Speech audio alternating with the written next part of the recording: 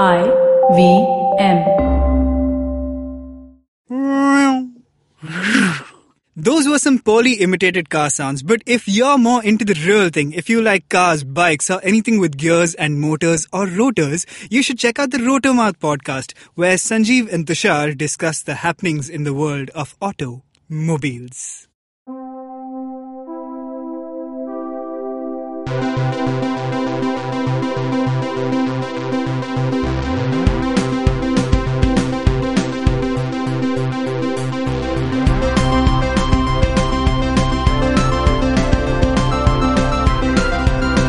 Greetings, welcome to the Geek Fruit podcast. My name is Dinkar. With me today are special guests Siddhant. Say hello, Siddhant. Hello.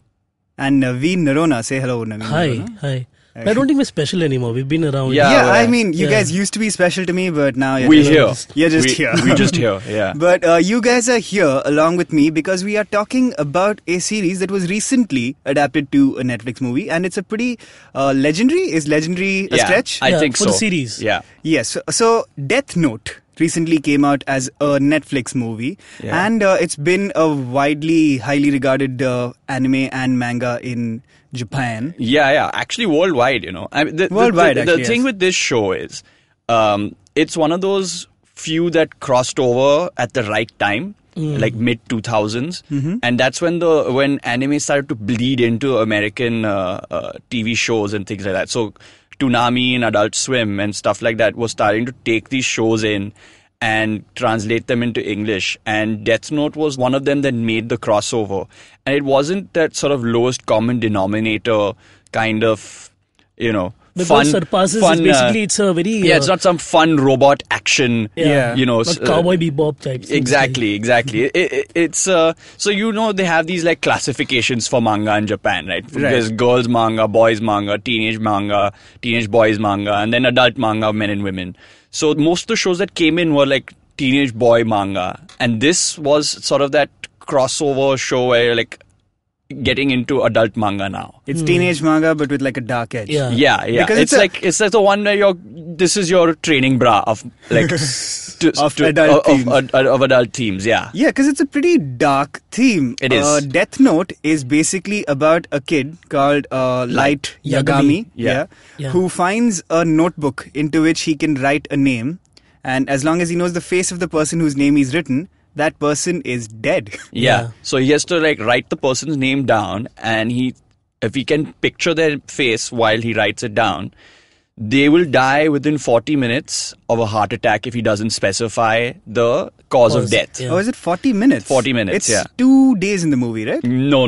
That's the thing. So there's a whole bunch of rules, and we're not going to go over all of them. Yeah. But the 3 basic ones are, you can write someone's name down. If you don't specify how they die from a heart attack. If you write someone's name down and say they die from and don't specify quite yet, you have another hour before they die of a heart attack. So it's an hour and 40. Okay. And if you specify that, then that's how they will die. And then the third thing is you can tell someone's death in advance. So you can put a date and a time, and that person will die at that time. It's like a Google Calendar for death. Exactly. And one last one. If the person is physically not capable of finding a way to die that way, or if you don't know and they don't know how to be killed in that certain fashion, like you can't have like an asteroid come down and kill this person or something. It has to be conceivable in a way. Again, that's a very murky thing, but I guess they wanted to not make it like this guy is some kind of god himself. So a very final destination death awaits you. Exactly. Yeah, you'll die because some chipmunk will like crawl into your brain and eat you alive or something. Oh, so they'll come up with a new way to kill you if the written way is not possible. No, you'll die of a heart attack. But you can't send someone into some place they've never been or they can't get to and have them killed that way. So, or you can't do stuff like he's in Tokyo, Japan right now. Get him across to Turkey in an hour and then have him like execute some other guy there and then kill himself. Like he can't do that. He can't go to Turkey in an hour. So he'll just die of a heart attack. Right. So that's the final rule, basically. The final rule that sort of makes sense for us. There's like a whole bunch of other ones which It's death but practical. Yeah. Yes. And yes, and it's handled by death gods and a guardian of the death note. So they basically drop it in the human world, and one of those who we get introduced to in the show in the first few episodes itself is Ryuk, who drops the book down because he's bored in the realm of dead gods. Yeah. I loved that explanation of why did you do it? I was bored. So he stops it, and like he gives it to a bunch of people before it comes to light. Yeah. Right. And what we see through the show is that a lot of people have taken the death note and not done a good job of it. People use it for personal vendetta, for like doing odd jobs and stuff like that. But Light is the first one who decides to conk off murderers. And now starts going into like proper police archives and everything. So Light, the whole thing that's amazing about this is pretty early on, first episode or even first 15 minutes in the movie as well, you learn that this book is extremely dangerous, and it can, like, the power you have is quite amazing. And the twist is really that this kid he immediately wants to be the savior of the world. He's like, I will destroy crime and evil and put fear into the hearts of the evildoers and reshape society and be their sort of savior.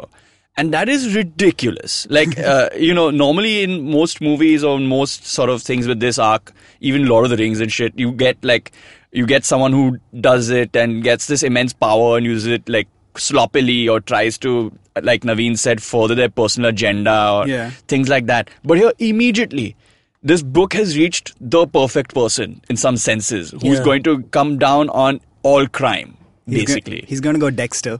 He is, and in a better way. But what's most beautiful about the show in general is that it changes genres every episode. It's like for one, it's like a mystical dead god talking to human kind of episode.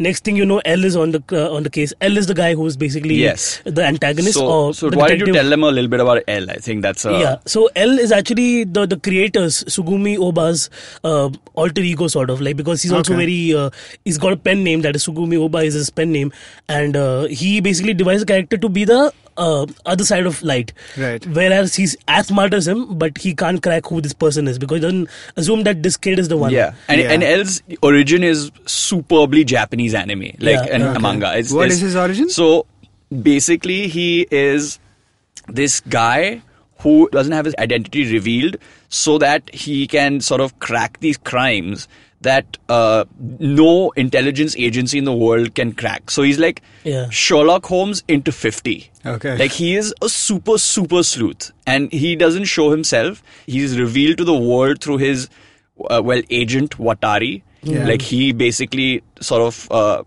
keeps the world in what L's doing and what his thinking is, because no one gets to talk to him or see him directly. Through a laptop, essentially. He talks through a laptop, Correct. And his voice is scrambled and what have you. And Watari is the keeper of this thing. And even Watari's like backstories of not known or any of this stuff.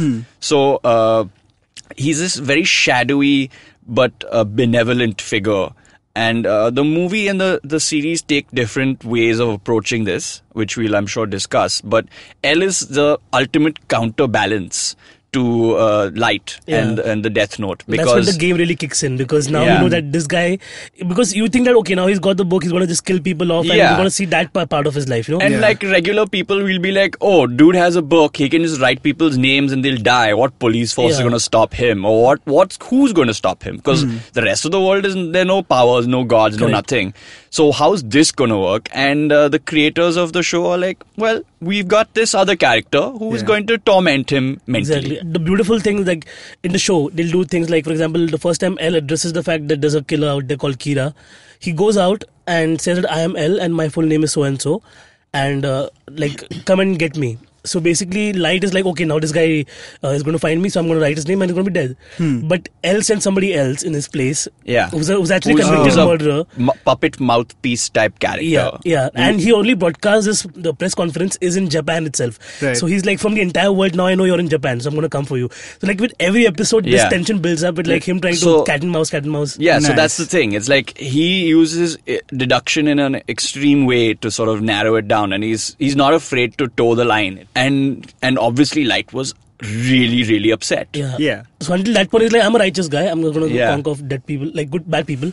But then after that, he's like, okay, now I have to really like save my ass. So he just starts killing innocent people. And the first crack starts to show. Because this guy, he might be a criminal, the guy who ultimately died. Right. But Kira was willing to kill a totally innocent person who's not a criminal. Just to protect himself. So, and the public is seeing all this. So some people are like, whoa, that guy wasn't a criminal. Yeah, because Kira was kind of being hailed as a hero, and then they realize he's not all that. Maybe some people like it's still worth it. Right. And that's the beauty of it. So it's a psychological battle between two people and their personalities, and the public swaying between it. Because you have this guy who's so self-righteous, who thinks he's morally superior with this literal deus ex machina, okay? And that he's going to fix everything, but he's a bad loser. He's impulsive. He's so, And he might be brilliant, but he has all these trigger points, which this other guy loves to push and sort of tries to find where he's going to sort of plot him on a grid. Like, where am I going to find him next? And it's just a game of one-upsmanship and large-scale chess, mental chess between the two of them. And that's the beauty of it, man. Like, that's why you just want to watch more of this. And like, as we said, like, there's a lot of people who follow him even after the whole debacle happens. Like, the more and more L exposes Light and Kira's motives, a lot of people start believing that he's a bad guy, but a lot of people still follow him, and that happens till the end of the show. Like, till the very end, until Light's eventual reckoning happens, there's like people who are still following him to the whole thing. And people you would believe even now, if you look at the world right now, you're like, that's possible. It is possible. People can form cults. And the other thing that we should touch upon before we move on to the movie is Ryuk himself. So in the show, he is a very passive personality who mischievous. They briefly show the death god's world, where it's just sort of barren wasteland where these other deities just hang around, laugh, and like play dice or something. It's like a toxic world from Rick and Morty. Yeah, they have nothing going on, you know. Right. So Ryuk is like, you can see him being bored here, and he's like, I don't need this. I'm gonna drop my death note, because it's his death note. He's the one. He is killing these people, and he explains his power as like, every time I kill somebody, I add the years they had left to my lifespan. That's my power as the death god.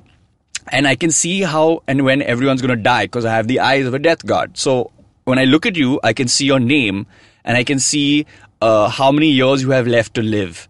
And if I wanted to, I can kill anybody anytime, because whenever I look over them, think of it as like a heads-up display. Like every time you look at somebody, you know what their name is and how they're going to die, which is what you don't have in the Death Note. No, in the Death Note itself. Even if you have the Death Note, you don't know everybody's names if you just look at them. But you can get Shinigami eyes as a user who writes on books. So Shinigami eyes is half your life. Death God's eyes. So Ryuk is like, you know, I'm not on your side, I'm not on L's side, I'm not on anybody's side. I'm just here to watch the world burn, Joker style. He's just and like Agent of the line he Chaos. says in the movie at the end, he says in the very beginning that humans are so interesting, and that's like just a creepy. And he's like, I got a deal for you. It's the same deal for everybody. You give me half your life force, I'll give you Death God eyes. So you can get that heads up display, see everybody's names, and use that power against them. And he is ever present in Light's life. So he's always right next to him. And only Light can see him. Whoever touches the Death Note is the only one who can see the Death God. So he's there all the time. So you have scenes where Light is with other people, chilling, having fun, talking, doing whatever. And then Ryuk is just standing right there. Eating an apple, just like... And Light knows he's there. So it's ultimately freakish. But the real monster is still Light. You know, Ryuk is doing nothing. He's just a tool. He's just there. A gift to play with, and now he's doing it. This is his reality show. Ryuk's like made his own reality show, and he's just watching. Like, he's got a 24-hour feed, so he's standing there and watching the whole thing unfold, and from his like second person point of view. So it's great for him, but Light has to live with an actual death god always in his periphery, and like get tempted into these little deals, and have to be reminded that, is he with me? Is he telling me for my own good, or does he have some nefarious scheme later? And we'll see how that plays out in the movie as well. So I think we should get into the movie real quick. Yes, let's do that. Let's get into the movie. So now everybody has a context of what we're going to talk about. So let's take a small break, and we'll be back. I'm sorry I took over from you, Dinkar. No, I'll do it now. Let's take a small break, because I said so and not Naveen. We'll see you after this. In a world where people are busy playing Mendicote at Diwali parties, two men decide to go all in the river. Don't you mean on the river? On the river. Oh yeah. Two men will go where no one has ever gone before, to a studio with no air conditioning or Coke Zero to talk about poker. Hey, order lo na yaar, koi kya hai ye bakwas? The SpartanPoker.com presents Mera Kaam Poker, hosted by Azim Banatwala. The best comedian in the world, according to himself. And Peter Abraham. Not related to John. New episodes out every Wednesday on the IBM podcast app or any other podcasting app you use. And for all our listeners who want to try out their hand at poker, you can log on to thespartanpoker.com, register yourself as a user with the promo code IVM, and you will get 200 bonus cash, which you can use to play poker for free. See you at the tables. Welcome back to Geek Food. We are talking about Death Note. So far, we've kind of set up the premise of the series, which is really interesting, not just because there is a death note which can kill anyone whose name you put into it, but like you guys were explaining, this whole cat and mouse game between L and Light is really what elevates the series. It takes it from teenage manga, like you were saying, to adult manga, because it's not like Light is a superhero who's gotten like a power and now he's doing good, because he's a grey character, and like the public is getting swayed in the show, I can see the audience also getting swayed because like he's an anti-hero. He's in the process of breaking bad, really. So you are switching allegiances. Yeah. And that's kind of what they try to bring out in the movie. But before we get into that, explain how the series evolves to us a bit. Yeah, so midway through the show, we have another character introduced who's Misami. Basically, she's a pop star, pop icon. Like, people know her. Of course. She's a famous personality. It's Japan. Yeah. But she also has another death note. Like, because the whole realm has many gods, another one of them drops another book and Misam gets it. And she is a Light admirer like how. She adores him. She thinks of him as the god, the ultimate god. And she will do anything to be alongside him. Okay? But in the whole bargain, Light is like, I don't want this chick. I'm not in love with her. But because she has death note, maybe I can use her to my advantage. Oh. So somewhere in the middle, there's a point where like L comes very close to finding, because Misa is not a mouth that shuts up. So he comes very close to cracking her as a death note holder. So Light also has to play a game for 2 episodes. Then we as the audience don't know what's happening. Yeah. We are as clueless as everybody else on the show. The characters are as clueless as you. And basically Light is kind of like, he's a sinister mastermind. He's building he's preempting what's going to happen. He's a bloodless guy, man. He's like a topper in school, and he goes and he does all his schoolwork, and every other moment in his life is just him killing people. Like the cops narrow him down like within like 2-3 days. So they're like, if the person has records of police arrests, then it's probably connected to the cops. And Light's father is a cop in the show as well. Yes. They bug his room, and this guy's figured out how somebody must have bugged his room. Like from the very moment he opens his own door.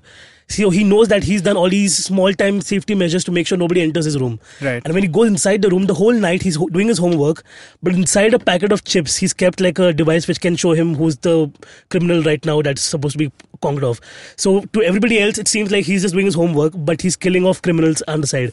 So that's how vindictive Light is. At the same time, L has figured stuff out all the time, and Light doesn't know what L knows. Because L suspects him and kind of knows that this guy is Kira. He has to be the guy, but I can't prove it. And my main ally is the chief of police, who is his dad, who's never going to let anything happen to his son. Oh, so in the show, does Light's dad know that he's Kira? No. Oh, not at all. He obviously is perturbed by the fact that his son is even sort of suspected. Right. So again, like, Spoiler. while we do all this stuff, while we do all this summary of the story, it's like 20% of what makes the show good. Because the story is really not important. It's all these reveals, how they use storytelling and sort of like they spread the scenes out in such a way, and how they disclose motivations that makes the manga great. And I think this is a great also point to sort of now bring the movie in, because then it will sort of explain some of the problems I guess Naveen and I had it with it as people who watched it, and then we can talk about how you felt as someone who's just seen this franchise for the first time. Yeah, as someone coming into Death Note without any knowledge of the series, I thought this movie was a mess. Yeah, so and we concur. I'm sure. Yeah. Oh my God, what a bad movie. Cards on the Table. I didn't mind it so much. I didn't mind it either. It was a decent watch. Like 2 hours, I could sit in front of the laptop and watch it. Yeah. But problems are galore. Like all over the place. So perhaps my expectations were high because so I haven't seen Death Note, the series, but I've always had like a peripheral awareness of it because it's a pretty highly regarded series. So I knew the concept generally of the Death Note, and I'd heard a bunch about the series. So when it finally got adapted, and it's an adaptation that's taken a while coming before Netflix, it was kind of hanging in the air for a bit, and Shane Black was supposed to direct it at one point, which could have been interesting. But instead, about sometime a year and a half back, Netflix picked it up. And it premiered a few weeks back as a Netflix movie. Yeah. So this movie essentially deals with Light finding the Death Note, and what I'm guessing is the first major arc of the series before the second Death Note comes in. I think they didn't even bother. Yeah. They didn't even bother. They just went on their own tangent and made their own story up. So it's not directly adapted from the series? I think they've only taken the device and the character names and Ryuk, basically, and adapted it to America. A whole mess. So basically, as we said, we explained the rules in the first half of the show itself. To give the idea that he's not ultimately God. He has to play by the rules. Yeah. But in the movie, they've given him the power to control like where he goes and what they do. And how the book will like destroy he's mind pages. Controlling them through the book, which is just not done. You can't around with the rules like that. The Death Note in the movie becomes a anything device. It's like it's a Deus Ex Machina to like an extreme level. Extreme level. He can write down like, I'm going into this store. The guy is going to hand me a bunch of chips for free. Oh, and then he kills himself. Exactly. So he just adds in the kills himself at the end to kind of follow the rules. But everything else, he can do anything he wants. Exactly. Like MacGyvering shit. Pages are floating in the air. That was okay. So I mean, we did skip to the end here, but basically, that's where the problem lies. They try to explain it up front, saying, "Okay, this is a universe where this is possible." So now just like remember that, and then come to the end, and we'll explain that. No, just do the proper thing. No, you have a source of information that is so strong. You have 37 episodes of great anime. Why would sound like that? And you've also got they've also set up a Light type character. And they've set up an L type character. Yeah, they haven't set up a Light and L. Yeah, they could have done that. They could have just gone ahead and made Light sort of a vindictive person, but still trying to show his morality as the way, his way of sort of doing things. And you have L sort of.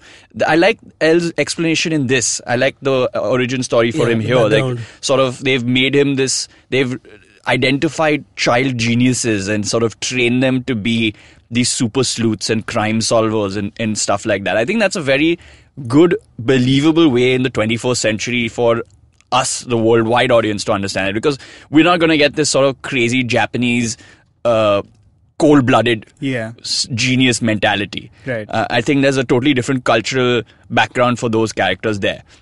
But so they have these two characters and they just decide to turn them into teenagers immediately. So they give them a brief moment of, they're both very smart boys. Very much smarter than the average Light, teenager. Not so much. I hated Light in this because he's a paranoid dumbass. But the thing is, they gave him a moment where they're like, he gets it. And we're like, oh, okay, so he does get it. And someone who's seen the show, like, okay, maybe there's hope yet. And like any teenage boy, he falls for the poontang. And then it just crumbles after that. His resistance, his single-mindedness, his resourcefulness, his thought, his strategy is all dictated by Mia, effectively. And he becomes his own voice of conscience. And she and Ryuk are sort of... Ryuk is actually... He knows that she's going to sort of take over at some point. So he's guiding him towards getting it done. But then Ryuk, as we establish again, is a very neutral death god. He's just like, somebody has to die. I have to get the age of that person. I don't want to pull calls. But here he's just like, okay, you should do this and you should do that. I'll sit on your head and tell you this. And this guy is going paranoid. He's like, oh my god, people are going to find out. That was never Light. Until like the 30th episode, he's just like, I'm going to act smart and cool about it.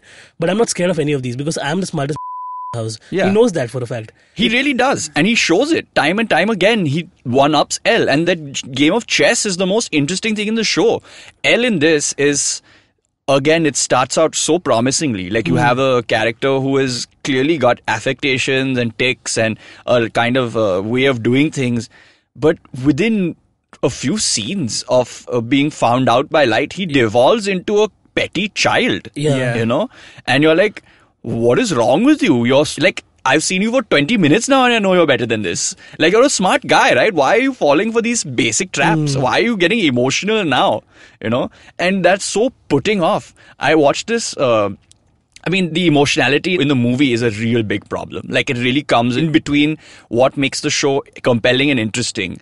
And it was illustrated to me perfectly by this one video tweet that I saw that someone had embedded. The difference between Netflix Death Note and the original series. So they show the reveal when Ryuk shows up in the manga, and Light is like, oh my god, and he like falls down and he's paralyzed by fear, like, oh my, what am I going to do? And then he says, oh, you're a death god. It's a Death Note.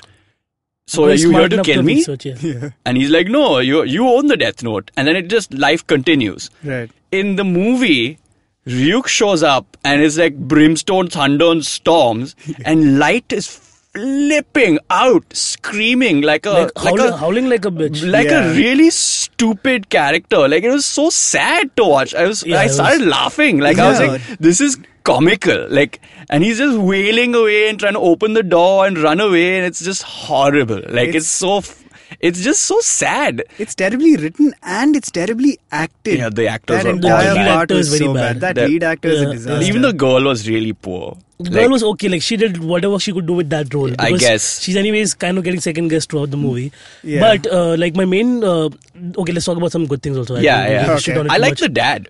The dad was good. Yeah, he was the whole good. Arc about his ex-wife and everything was pretty nice. And he figured stuff out pretty quickly. Yeah, you know, he had more agency than I think the anime. That's one thing I always felt with the cartoon. Dad was like, he was too dumb. He was really dumb. For a police superintendent, he's just like too dumb. His own son is the killer. And he can't figure it out. But this guy, he gets it. Like, and he put two and two together right at the end. And he's like, okay, you also, gotta tell me. I think it's very well shot. Adam Wingard has like a history of directing scenes that are beautifully shot. Yeah. So even that whole FBI scene where like all those cops who are on the case and just go climb up a building and jump off it, I think it was beautifully shot. That was probably the best moment of the movie for me. It came out of nowhere, it was dramatic and it looked great. So the visuals are set up in a really interesting way. I think what really let this movie down is just a terrible script. Yeah. The characters of L and Light, which the way you describe the series sounds so nuanced and interesting, and there's layers to them. Here they're just cardboard cutouts. They really are. I mean, the thing is, they also build so beautifully because they have these little showdowns between each other. Because again, Light and L then meet in person. Right. And they don't tell each other anything. Like they both know that one is the other. But they don't, again, Light doesn't have the critical, information about how to kill L because he doesn't have his exact name. Yeah. And L doesn't have the real proof and can't remove the shield of Light's dad to catch Light. So they meet, they play a tennis match against each other. What? There's all kinds of like... And the exposition through the game, like just like one shot, exposition line, and then other shot. Yeah. Oh, you think I'm going to lose because you think I'm going to not give up because I'm a sore loser and take losing badly. But if I actually throw the game, you'll know that I'm overcompensating. So you can't catch me through this. I'm just going to play. Yeah, mind games through. Yeah. And Ryuk is just like hanging around watching the tennis match. Ryuk is just watching the tennis match. To him, it's Wimbledon. Like, he doesn't care, right? He's like the referee over there, just like looking from one side to the other, the ball is passed. So Ryuk is an all-powerful death god who basically went like, hey, what if I just watch Real Housewives? real serial killers of Japan. And like most of the, like, again, because Death Note is such a serious show, the series does not have a lot of light moments. Doesn't have like characters going and like the there's no funny minutes. But then like Ryuk gives some kind of sense of respite in the show through his character because he's a very outlandish character in the first place, but he can also laugh about it. Like, he's okay laughing about simple things. Yeah. But here they made him so menacing and Willem Dafoeing throughout. Yeah. That it's like, I don't like him now. I just like, okay, he's a lurking character in the background. Yeah, and it's freaking Willem Dafoe. We're gonna get into this movie a little more. Yeah. I'm gonna like explain why it didn't make any sense to me after this break. Long, long ago, not in Bethlehem, but in a place nearby, there was a wonderful birth of a huge show, which I like to call Cyrus Says. A show that encapsulates everything in human history, from the first Homo sapien to the last Homo sapien, who's traversed the entire world and then come back to India. This is a show which tells you everything about everything. If you want to know, avoid Google, come to us. It's called Cyrus Says. Get new episodes every Monday on the IVM Podcast app or wherever you get your podcasts on. You get one banana vada free with every podcast. Right, I'll just check that. Welcome back to the Geek Food Podcast. We are about to begin a process of surgically ripping apart the Netflix adaptation of Death Note because, man, I thought this movie was terrible. Like I said, I came into it with high expectations actually, but no idea of what it would turn out to be. Now, within the first 12 minutes, I realized how terrible it was going to be. Yeah. Because the entire setup of the movie is just so bad. It begins with us meeting Light, who goes from Light Yagami to Light Turner, by the way. Turner, which is like the most generic yet terrible name you could come up with. I guess. I mean, Light Turner. Whitewashing. Fine. It's fine. Forget that. Fine. Yes, and it was whitewashed. But anyway, you meet this guy who is like, he's set up as a stereotypical nerd in the most ridiculous fashion possible. Yeah. Like when you think of like nerd in an 80s movie, that's what this guy is. He's like walking around with notebooks, he's getting pushed around by the bully, and all of this happens in 3 minutes. So there's no effort to set up his character. Instead, they're just using a bunch of cliches to go like, okay, he's getting pushed around by a bully, so you know he's a nerd, right? And there's nothing too light other than the fact that he got beaten up by a bully once. Immediately after that, he goes into a library where suddenly he finds the Death Note, and there's like thunder and rainstorms, and a voice comes out of nowhere, and this evil Groot looking thing pops out, and in Willem flips out. Dafoe's voice says, "Sup, I'm Ryuk." Which is, all of this has happened in 7 minutes with zero context, essentially. Yeah. And at that point I was like, oh no, this is going to be a bad movie. It feels like... Problem is world building. Like Exactly. the series opens with the Death world itself, like the realm of the gods, and they're all bored and sitting over there, and we get to look at their world to understand why it makes sense for the human world to be more interesting. Right. We have none of that. We have no background into what their life is in the other realm, because as much as it's a thriller, it's a mystical kind of element to it. There's nothing that really goes well with that, because he reads about the Death Note gods and everything after he's done like getting the exposition. And that's so late in the game. I mean, he realizes it's sort of an Eastern thing, like almost before the last arc begins of the movie, the last act, shall I say. But as soon as he gets it, the first thing he does is he kills a bully. Yeah. And you're like... Also, really was a terrible sequence because again, this happened like within 7 minutes of the movie, where Ryuk is like, "Hey, why don't you try and kill that guy? Put his name down, see what happens." Yeah, and so the that's most what final destination possible death happens. Immediately, you lose legitimacy. Exactly, because the Death Note, the character of Light is supposed to be somebody who kills off like double murderers who are out on bail or whatever, like all these terrible criminals who need to be punished. That's his MO. Why is he killing a bully? That's juvenile. Like, that's the definition of juvenile. Yeah. Like, you take a really powerful thing and you satisfy this one personal vendetta that you have. And the funny part is, throughout the movie, they don't reference to that bully's death as the first death. Yeah. They keep calling the other guy who was murdering his wife and children. Like, they call that the first death. Yeah, and like, they're just forgotten. I'm like, he killed an innocent person right at the start. And that's beta testing. Like, screw that, doesn't matter. matter. His brains were on the footpath, dude. They did not spare any expense to make it a really horrifying death. And the first death... Which I actually enjoyed. Like, I enjoy gore. No, but I mean... that's a pretty big statement to make for somebody who beat up some guy who deserved it pretty much, man. Because he's a dick. Yeah. This guy found the book and the first thing he thought of was, hey, decapitation. Yeah. So that's the problem. Like, you've met the guy, you know nothing about him other than the fact that he's set up as a nerd. I mean, he doesn't even seem like a nerd. You just know like, oh, that's the thing that happens to nerds and that's the thing that happened to him. Yeah. And the first thing he does is kill someone. Gullible enough to believe a dead god who said, put his name and he'll die. I'm like, cool. If you're a genius, then think about it. Exactly. He's either Seriously. he's an idiot or he's a dick, and really he's a combination of both. Yeah. Because the very next scene, he meets this like stereotypical goth chick, like the Yeah. kind who'd be like, "Oh, I like to watch flowers die." Yeah. Because again, all cliches. He's sitting in the bleachers at a game. He sees her like sitting next to him, and he goes like, "Oh, hey, by the way, did you know I have a death note?" Yeah. That is scene just- oh my was God. the worst. Why would you do that? Worst. It's worst like, scene. what is happening? And Because the she's girl- also yeah. creepy as hell because she's like, oh, so you're telling me that if you write a name down, you'll kill somebody will die. Oh, please. I have a boner right now. I'll only believe you if you show me. Yeah. Like, let's go kill someone. She's also a just dick. to prove a point. She reverse psychologies him into killing people. And then she's like, alright, what are we gonna do? And at that point, even Light is like, we? Yeah, And exactly. I'm like, yeah, what are we gonna do? Because we're stuck watching this shitty movie now. Yeah. And then, obviously, L comes into the picture. He, again, like... L's intro is good. And like that middle Yeah. stretch of the movie, once L pops up, and it actually up gets to good the around FBI that sequence, point, it I was have to pretty say. good. Yeah. And Because man, a lot of synth music and a lot of like neon yeah. lights are being used there. Yeah, and sure. I was surprised when I saw L because it's freaking Lakeith Stanfield. yeah. Who's that? Who he's the stoner bro in Atlanta. Oh, okay. I haven't He's seen that show. Paperboy's homeboy. He's Okay. also in Get Out. Okay. As the And first he's guy also gets in Get mugged, Out, yeah. yeah. And he's so good. Like in Yeah. Atlanta, he's one of my favorite parts of the show. And I was like, what are you doing here? Which is also what I thought when I heard Willem Dafoe's voice. Yeah. But yeah. Netflix has money, I guess. I guess, yeah. No, I mean, and that's the cool bit. You do The get to view see a is little good. bit. Yeah, the view is of the characters pretty well. Yeah. You It's pretty decent. then you get to see a little bit of the play, like But between the Zach, two and of I do them. not understand why they had to CGI the character. Just put Willem Dafoe in a body costume. Because they didn't pay him enough, I He suppose. looks like a Ryuk already. Like Pretty much, he's halfway there. Yeah. He's halfway It's there. true, So yeah. Just Yeah. put a body costume on him. Willem Dafoe was like, all right, how much is the paycheck? Cool, I'm not turning up to the set. Yeah, Just yeah. send me the movie, I'll Yes. dub my voice. And I think why he works great is this entire existential boredom that Ryuk has. Willem is- Dafoe probably had it while doing the video. Yeah, while So watching he's this. going like, Yeah. humans are so interesting. Yeah, Okay. yeah. Why not?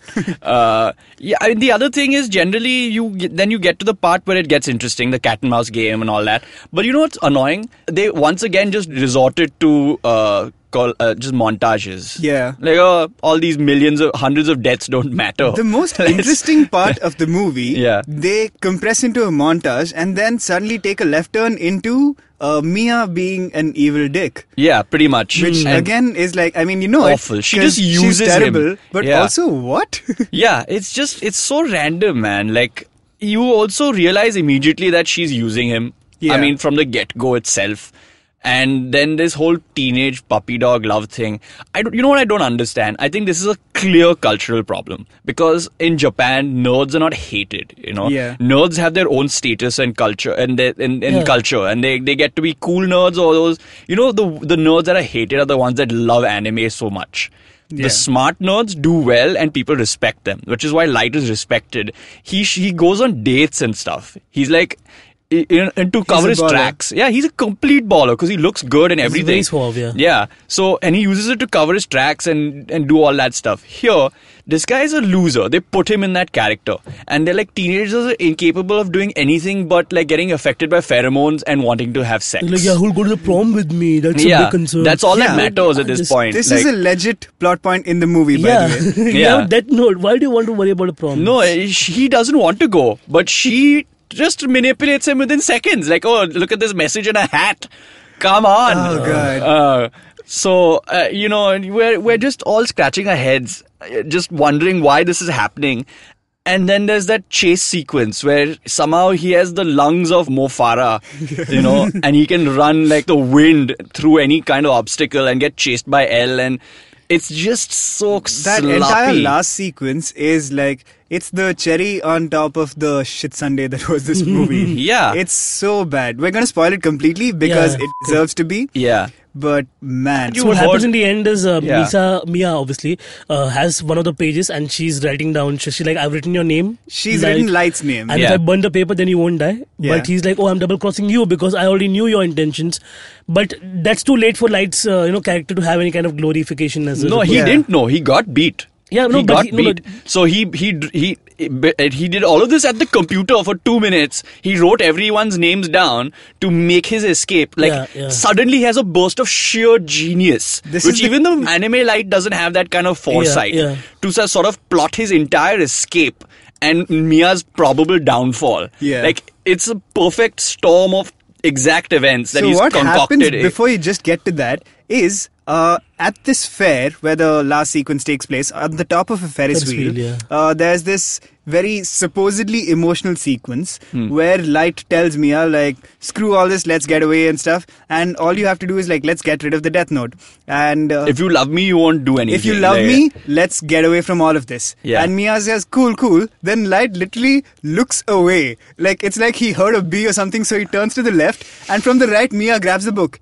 And he looks at her like, oh shit. And she's like, what happened? It was I'm so disappointed in you, but now you're going to die look. Yeah. Like, as best as it can be. He's like, oh crap, I wrote your name in the book in such a way that if you take the book from me, you're going to die. And she's like, I can't believe you. And he's like, I can't believe you. She has the moment to have a huge bitch fit. Yeah. And I'm like, you're going to die. What is wrong with you? Like, Exactly. And the tropiest of them all tropes, she's dangling by one hand and he has to reach out to her, but also at the same time the book isn't. She dies. And then the whole Ferris wheel falls down. And of course the paper floats gently. The one with his Light's name on it, which is supposed to be burnt, floats gently into a fire. Yeah. And so this is supposedly the emotional peak of the movie. And right after this, they negate all of it. It was terribly set up anyway, and we didn't care. Yeah. But then they go ahead and explain, hey, even us, the guys writing the movie, didn't care about that entire emotional climax sequence. Light's because alive. Light had all this written down already.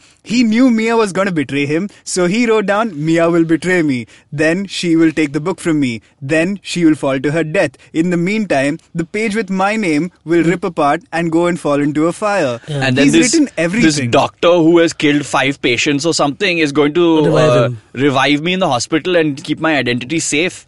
And I'm going to be saved by some dude who molested 5 children from the water. And he'll deliver the book back to my He'll give me house. the book later and then he'll die. He outsourced the act of being Kira to someone for like 2 days just so he could have an alibi. Which apparently he also put all he put all the times of all the people that are going to die eventually so that people would not realize it was him. Which he does in the series as well, but he chooses his next predecessor or the next successor rather much smartly. Like, he knows that this guy will actually do a better job. He doesn't go like, this guy I saw on the news, let's give him the book for 2 days. Because I didn't browse for 2 minutes on the and then you're like, oh wow, great. But all of this is only being told to you because Light's dad figured this out anyway. Yeah. So all his master plan nonsense failed. And the whole point of the conflict between Mia and Light was, you have to kill your dad. And Light was like, obviously, no, I don't want to kill my dad. He's my dad. And Mia's like, but we have to. Yeah, that was a good turn. They would have gone very well with that twist and then explored how she's a mental character and he still has some humanity left. Maybe that would have been the arc. But no, it's like, okay, now you said this about my father, you off from my life, and then come back later when the plot needs you to come back. That entire last sequence where it turns out he's written everything down. First of all, what an amazing writer. Figured everything out. Yeah, he should be like, he's the George R.R. Martin of that world. And I just expected him to go and then the credits started rolling. Pretty much. Because it is so bad. To sum it up. Also, let's not forget Elle this entire time is just crying like a girl. Like a girl that had a dolly stolen from her. Because he lost Watari and Watari's full name is not Watari. Yeah. You can't kill him unless you know his surname as well. How do you just kill that because, okay, I'm right, Watari and then you're going to die? They didn't follow their own rules that they set up at the start of the movie. And that too, Mia kills Watari. She's the most farthest person from knowing whose real identity because at least Light knows his father works with him so he can find Watari's actual identity. But how does Mia kill him without knowing the entire name? It's outlandish. And another, towards the end, I don't know if this makes sense because they don't explain the rule, but Elle finds the pages with with everyone who's been killed. Because someone says calculus in some conversation and he stops a plane because I don't know how he managed to get away with doing all the damage that he did as well. Elle, chasing this guy, shooting people, all this stuff. And then he comes back off the runway because he remembers Mia saying calculus at some point and goes, that must be it, calculus book. And then goes through her stuff and finds it. Again, how does it all just work out so simply? Exactly. And then he's sitting there and he's about to write Light's name, and that's where it ends. Does that work? Because at this point, they're just pages torn from the book. It's not the actual book. No, it's okay. It's fine. You can? You can take the pages out of the He death actually book. has like a small square page which he keeps under his watch all the time. So in case he finds out L's name, anytime he'll write it down. Whoa. Like a small square that he always carries. Yeah, that's with him. kind of cool. Yeah. And there's one thing that he did was he found out that a bunch of FBI agents were searching for him and other people. So he got the name of one of them and then wrote in the thing, you will get on the Ray Pember. You will get on the train. You write down all the names on this sheet in this briefcase, write down all the names in these squares, and then you get out of the train. And he gets out of the train, he dies, and all the names were put onto the death note. So all of them died as well? All of them died as well. And then after he dies, the girlfriend knew something about the case. So he has to persuade her to not go to the FBI office and tell them everything she knows. So he has to find her real name also because even she's using an alias. So the entire episode is just Light trying to walk alongside her and trying to persuade her to not disclose his identity. Because she doesn't know who he is, right. but he knows who she is, but he doesn't know who she is really. Like that's the level of complexity the show has, but then all is lost. This is it's the all thing. gone. Like you can clearly see how the series has a lot of interesting setups, and the issue with this movie is it has zero setup, and it's like they went, oh okay, here's a bullet list of things we should do, nuances like amazing are lost. twist, and all the nuance and feel of the movie. Yeah, is because gone. again, it's culturally so different, and then they just try to copy paste the characters, and they don't stick, man. They don't stick the So same what do you way. all feel like? Should they stop just messing with anime in general because we've got Dragon Ball Z Probably, now? because Airbender as well. It's just- Ghost in the Shell was No. a disaster just now. Because I think Ghost in the Shell was at least like moderately okay. I didn't watch it, so I can't comment on that. But what I'm saying basically is that if you are going to do this, try and find a cultural middle ground if possible, or just if you're going to really go for it, you can either take not even the characters, just the bones of the story. bones of the story and try and run with it. Yeah. Because if you do anything else,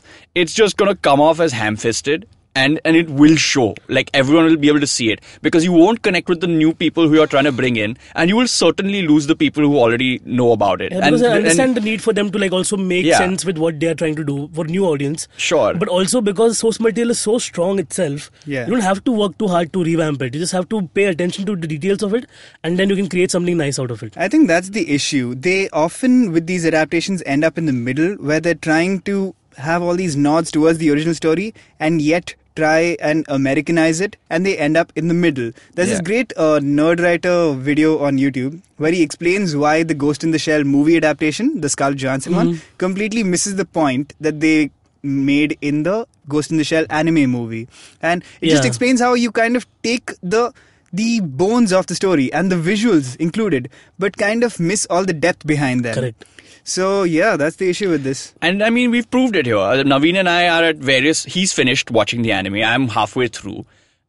We've all seen the movie, but Dinkar has no idea about the rest of the anime. And between the three of us, we have pretty much got the experience covered, and we've all come to the exact same conclusion. Yeah. And Dinkar didn't need the cultural backdrop or any of the nuances of the show. So he hated it anyway. And we invested more time into the franchise, which we really didn't need to. And we could have just stuck with the original and been happy with that anyway. Yeah. So I think I'll go back and check out the anime because I feel like, after you guys have described it and from the concept, it's a good idea and it can be a great show. And the good thing is it's not too long. It's 39 episodes. You can just watch it in like a month. Not even I finished in a weekend. But like there's so many things to watch. I mean, I've been knocking out 2 episodes a day or so, and I'm up to like number 13 or so. And in a week, I've taken out that much. They flow so well into each other. Yeah. Like, it's a massive construct of a story. We just have to spend so much time. So yeah, I highly recommend anyone who watched the thing and found it disappointing to give the franchise a chance and watch the anime. Yeah. And there's some couple of Japanese movies which are very faithful to the original manga.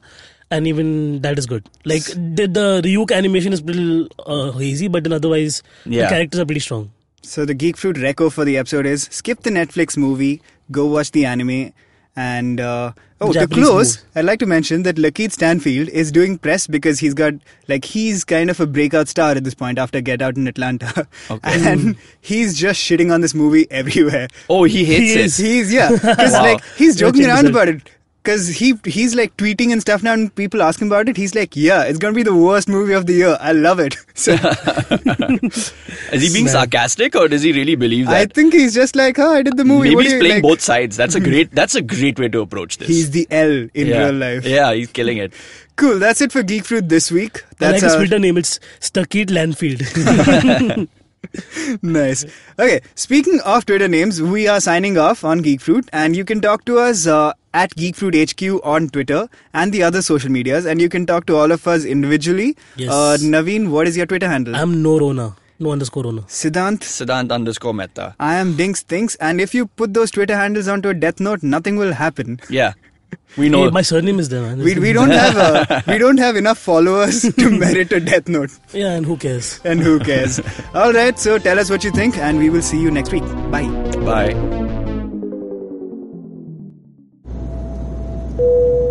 Good evening, ladies and gentlemen. This is your captain speaking. Sorry to say, but there's been a slight delay due to the apocalypse having suddenly begun. As you can see, there's death, destruction, and chaos taking place all around us. But don't you worry, food and drinks will be served shortly, and I would recommend checking out IVM Podcasts to get some of your favorite Indian podcasts. We'll keep you going till this whole thing blows over. Thank you.